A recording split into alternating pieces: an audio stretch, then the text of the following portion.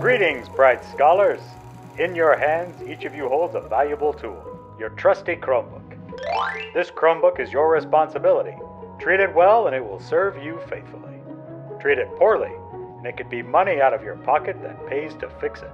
Before you take your Chromebook with you, it's important to note its condition so that when you return it at the end of the year, we will know if it's a Chromebook that a student can use in the future. First, let's check the outside. Check for any scratches or cracks. Things are looking good here. Now the bottom. Now let's open the Chromebook. Make sure everything moves smoothly. Ha! Just like a well-oiled bicycle. With the Chromebook open, check the screen and sides for any deep scratches or cracks.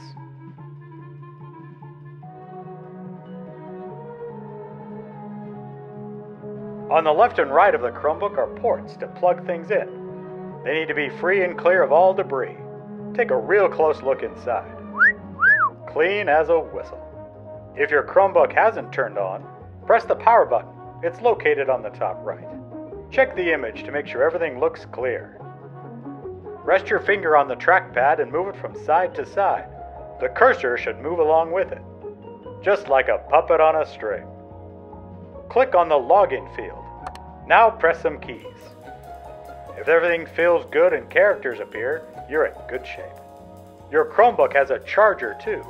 It needs a look over. Make sure the charger fits snugly into the charge port. Look over the cable and make sure there aren't any exposed wires. If you found any damage during your inspection, report it on the digital form. Remember, not reporting damage you find could mean your allowance might shrink.